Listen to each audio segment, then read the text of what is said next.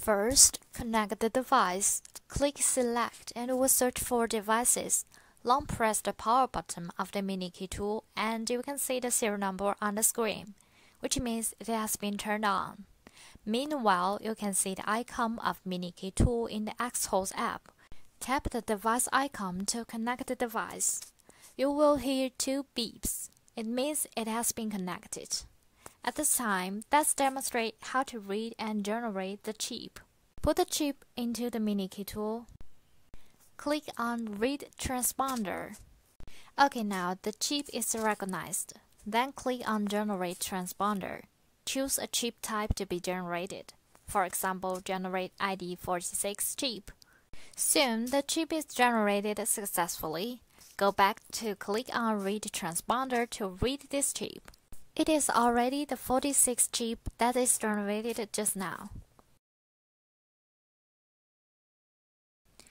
Start to generate wireless remote. This is wireless remote. Put it into keyhole of the mini key tool. Then select the car model you want to generate.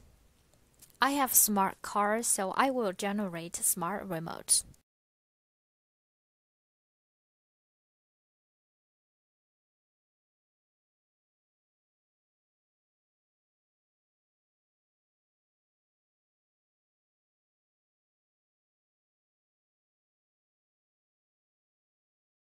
If the prompt fails to generate, please change the position of wireless smart remote because the coil position may not be able to sense the chip.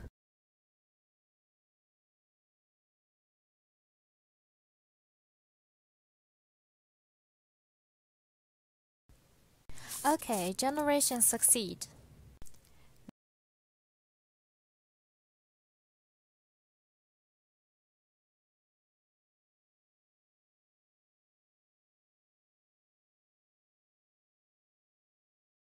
This is a wired remote.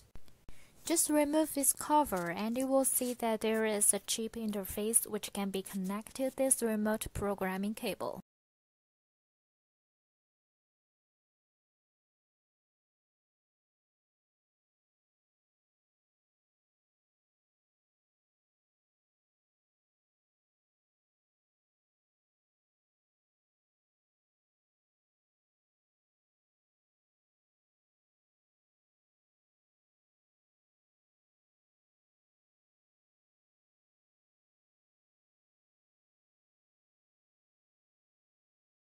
Then you can generate keys.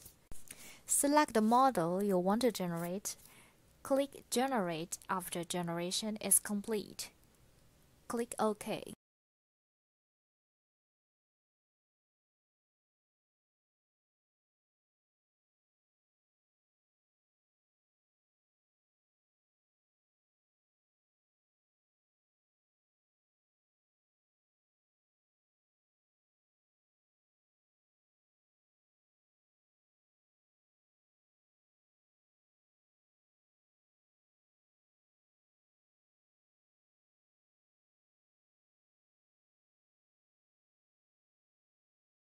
Check the version and change the language.